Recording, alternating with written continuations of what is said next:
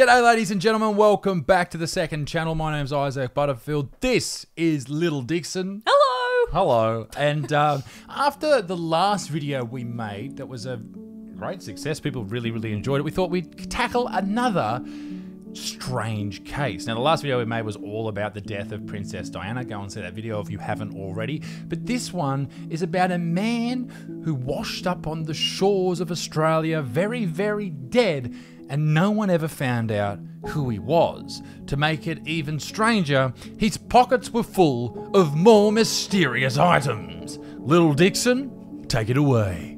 The Tarm and Should case, also known as the mystery of the Somerton man, is an unsolved case that deserves far more attention than it receives. To understand the perplexity of this case, we need to start from the beginning. The mystery man's body was found in 1948, laying on the sand at Somerton Park Beach in South Australia. It is definitely worth noting that in this man's trouser pocket, police retrieved a scrap bit of paper that read the Persian phrase Tarm and Should, which means is over or finished. I like how you read Tarm and Should then. Can you repeat that for the... Tarm and Should. No, that's just racist. I tried me best. The man was wearing a brown shirt, clean shaven, and had a scrap bit of paper. The scrap bit of paper was torn from a 12th century poet's book, Omar Khayyam. By the way, the pocket that the paper was found in was a secret sewn-in pocket. That's so dodgy. So weird. So he's washed up on a beach. Mm-hmm. He's got a pocket that is... So what constitutes a sewn-in pocket? Because I remember when I got my suit for the Year 10 formal. Here we go. What? There was a secret bit of paper from Lowe's, and it read "at Lowe's." No, it had a little bit of a thing that, you know, if you bought a suit, you know what I'm talking about, and you have Put your calculator in it. No, you have to break it before you put your hands in, sort of thing. So this was a pocket inside of his trousers that was sewn in. That's super dodgy. Super strange. But it's weird. Like, why would you possibly, for what reason, other than something sus, would you have a sewn-in pocket? We'll find out. Ooh. Following a public appeal by the police, the book from which the page had been torn was located. How did they find the book that the page was actually torn out of?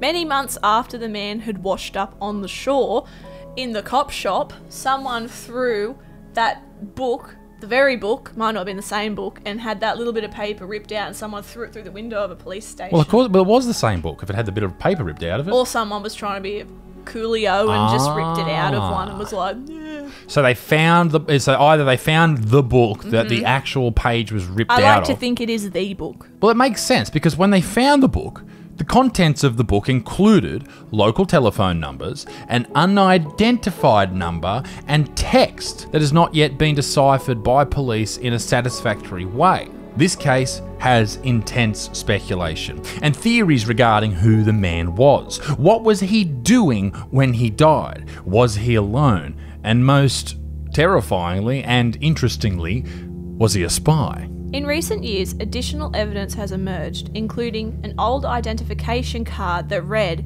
H.C. Reynolds. On the 29th of May 2021, after a series of requests, the man's body was finally exhumed for analysis. The police stated that the man's remains were in a reasonable condition and were optimistic about the prospect of DNA recovery. For more than 70 years, people have speculated, who was this man and how did he die? So he had an identification card on him, and he was what was it? H.C. Reynolds, I believe. H.C. Reynolds. So there's a card on him that says Yep. H.C. Reynolds. So are they saying that that's his name? Well, that's the speculation that was his name. That's what they think. Or his cover, his alias, something like that. That's a very good point. Let's have a quick look at how the body was discovered. At 7 p.m, November 30th, 1948, John Bain Lyons and his wife. How sexist that they don't know his wife's name. It's somewhere. Disgusting. It'll be somewhere. We're taking an evening stroll on Somerton Beach, a small seaside resort just outside of Adelaide, Australia. The couple were enjoying the brisk ocean air and each other's company. Little did they know what they were about to walk past. Motionless, slumped against some rocks, lay a man. He was about 60 or so feet from where the couple were walking. The man had his leg outstretched and the opposite leg bent as though he was relaxed. Because that's how I relax. I wrote that bit. I liked it. It did. It looked like he was sort of just chilling. Yeah, just chilling out. No, I know. I'm just being a bastard. At this point, the couple believed that the man was just drunk and struggling to light his cigarette. That's how I imagine people would look at a dead person in the street. Oh, look, he's pissed. Well, He's drunk again. I know when you were writing this, I sort of said to you when you said that bit, that's probably what we would... That's Absolutely. how we would react. Not our problem. Sorry, Dal. Sorry, big fella. Sorry, you're dead. Bye. Bye. They continued their stroll without giving it another thought. Half an hour later, another couple walking along the beach saw a man in a similar position. This time, they both noticed that the well-dressed man was not moving at all. The couple joked that the man was dead to the world and drunk. John Lyons, the same man who had seen the body during an earlier evening stroll, and his wife returned to the beach for a refreshing swim. This was at 6:30 a.m. the next morning. He had met a mate shortly after his swim, and they noticed a few people on horseback near the sea wall. And there it was, the man's body, still there, motionless. Lyons remembered seeing the same man the night before, and he immediately called police. The details of the man's body are as follows. He was 5'11". He had grey eyes. He had mousy ginger-coloured hair, greying on the sides and receding. Poor guy. Fucking what? Poor guy. Nothing wrong with a receding hairline? Go us. Yours is lovely. Thank you. He was estimated to be between 40 to 50 years old. He was uncircumcised. That's an interesting piece of information in there, Claire. Were you a part of the exhumation of this body? God, no. Well, they can take his life, but they'll never take his foreskin. He weighed between 75 and 80 kilos. He was missing 18 teeth, including his 2 lateral incisors, which were most likely never grown due to genetic defect. Fucking how many teeth was he missing? 18. 18 teeth? But, get this. Go on. So, I was doing some more research about it last night, and apparently there were some old deers, and I think they're not with us anymore. That stole his teeth. No! That said back in those days it was quite common for people to be missing over 10 teeth. So whether or not that's actually that interesting, to us it is, but back then maybe not. I guess they're not going to the dentist, they're not brushing their teeth as much, yada yada yada. Still creepy. Very creepy. His hands were clean, along with his feet, callus-free, indicating that he didn't do manual labour. The man also seemed to have oddly pointed toes, which some have speculated online that he did ballet. Oh. So maybe he is Russian. The Russian ballet. Hang on. Nutcracker. Let me do some Googling here. Alright. If you look up Tum Should feet, there'll be some things that pop up. Okay. But it's also hard to tell if they're his feet or if they're just what people think his feet look like. Ah. Hot, right? Yeah, so he does sort of have, It's saying he's got dystonia of the toes. Right. Which apparently ballet dancers get. Yeah. Pointed in. Or, what about this?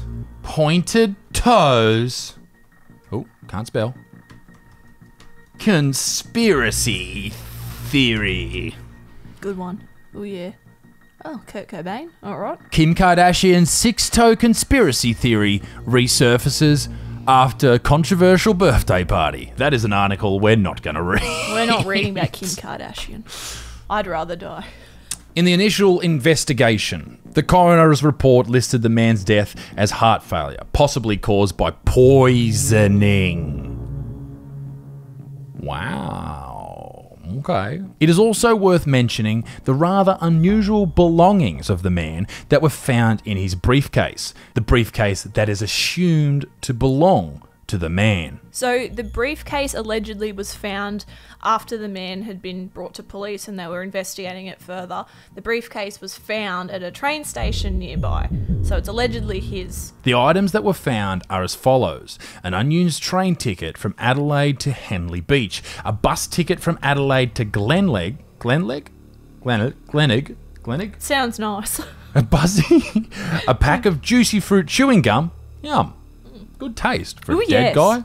All that chewing with no teeth would have been tough. Bryant Bay matches, an aluminium comb, and finally a pack of rather distinguished and expensive cigarettes called Army Club. Also, more items of clothing were inside.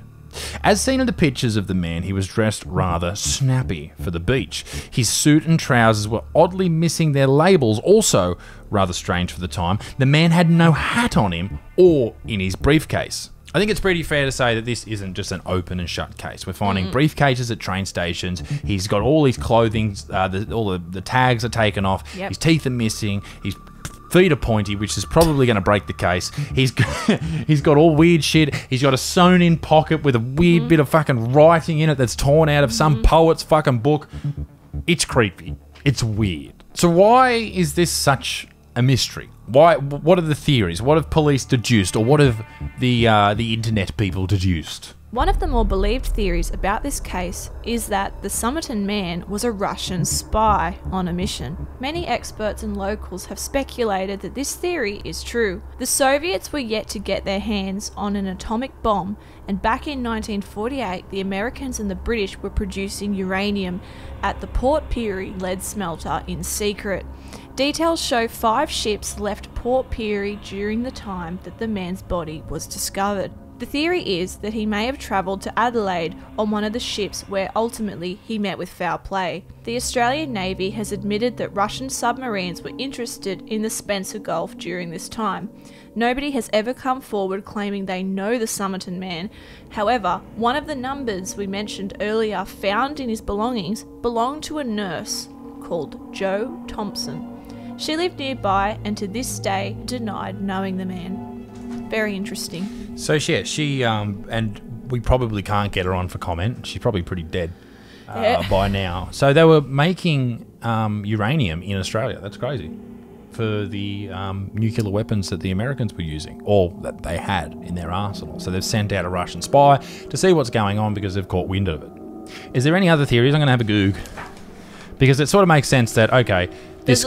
Sorry, go on. There's also a few internet sleuths that have concocted a bit of a theory that it's a love story gone bad, that he's, gone there to chase a sweetheart that doesn't want him anymore, and that he's just a bit of a weird dude.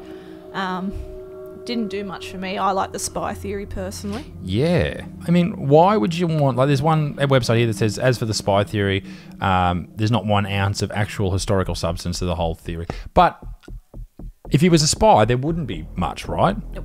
He's a good spy. Yeah, exactly. Yep. Let's go to Wikipedia. The photos of the man are quite chilling as well. They are creepy, aren't they? Yeah. So the discovery of the suitcase.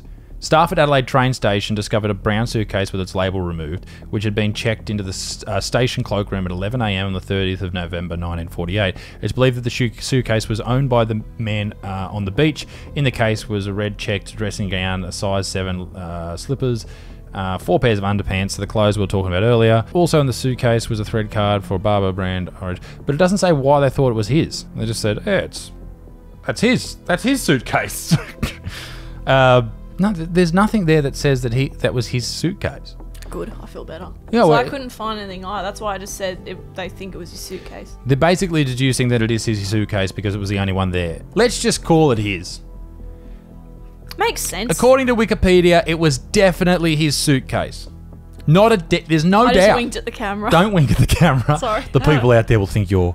No, you can wink at the camera. So the body was exhumed this year. Mm-hmm. Wow. That's crazy. They just dug it out in the middle of the night. Some people are thinking he's a rejected lover. Some people are thinking he's a spy. I mean, what else could he be? I mean, maybe he was just some poor dude that died. Well, he was down at the beach. He was dressed well, poisoned. Maybe he just killed himself. Yeah, I think that's what maybe people meant with the love story. Maybe that, you never know. Gotcha. And he's just gone, no, I can't deal with this anymore. When I was researching this, I found it kind of frustrating because I found lots of sort of almost theories but they were just people's opinions, so they're not really a conspiracy theory about it. It's more just such a sad, sick mystery, really. Like, it's pretty... I know I said chilling before, but I found it quite chilling. Some people are saying that this dude That he was, he had traces of Native American ancestry and chromosomes linked to relatives of Thomas Jefferson. Whoever this dude was, I mean, obviously we all have links to, people in the past, but whoever this dude was, I'd love to be able to, someone to be able to crack this case. I mean, we're not going to crack it, but I'd love for someone to be able to crack this case. Well, thanks for bringing us that one, little Dicky. I was really quite intrigued when you started looking into that because I've heard about it before. I wasn't sure we were going to get to, and obviously no one has broken the case. I mean, they haven't broken William Tittle's case, so they're not going to break fucking this one. Let us know in the comment section what you would like to see next, but what are your ideas for what we should do next in this series? I had a few ideas. I was actually thinking possibly, I don't know what you guys think, but I would find it interesting doing some missing persons cases, maybe some Australian ones. Okay. Looking at some that are really old, maybe some newer ones, things that don't have that much information, but I think it might be nice to sort of bring them to light a little bit and maybe even delve into some like ones that are more well known, like your Maddie McCann. Yeah, there are a lot of really famous, unfortunately. famous missing person cases or true crime cases. So let us know in the comment section what you would like to see. Let us know if you enjoyed this one. Positive vibes, little Dicky. Give me whatever vibes you want, but send me some. You be nice to him. Vibe me up, babe. Vibe me up. Get vibing. Get vibing. No vibes. Ladies and gentlemen, be a good motherfucker. Peace in the Middle East. Me dick stinks. Toodle au revoir. Bye-bye. Bye.